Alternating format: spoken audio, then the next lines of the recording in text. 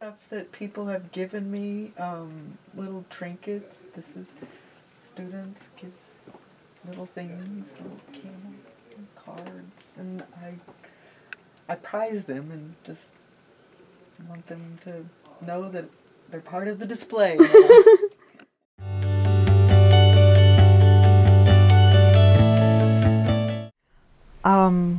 It was a plan B. It was not my original plan. It turns out that I was a chemical engineering student when I first started, and that didn't go so well, and so I decided to look at what else that I liked, and I had to do some soul searching and finally decided that English was the other subject that I really liked. And what do you do with an English degree? You teach.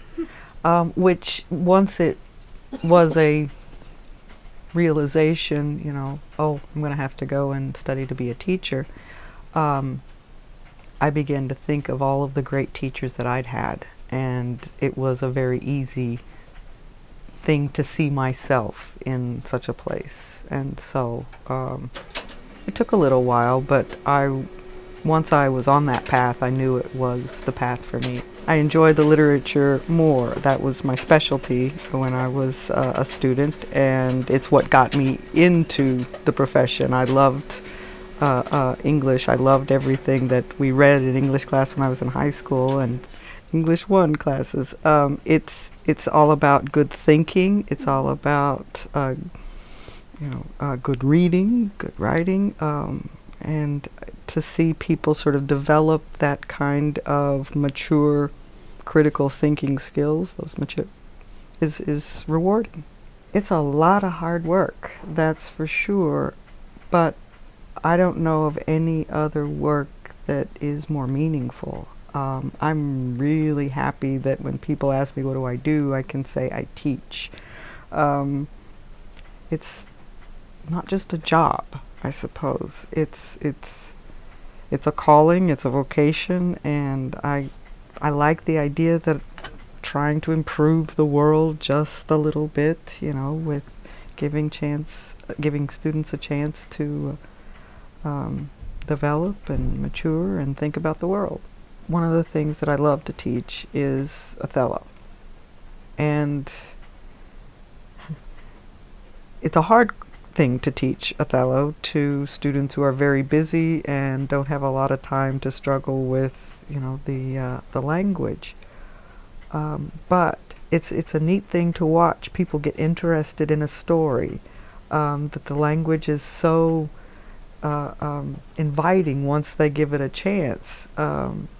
And it's a great story that they begin to see is relevant 400 years later, and maybe even more so because of the conflicts that we're having east-west, the racial conflicts that we're having.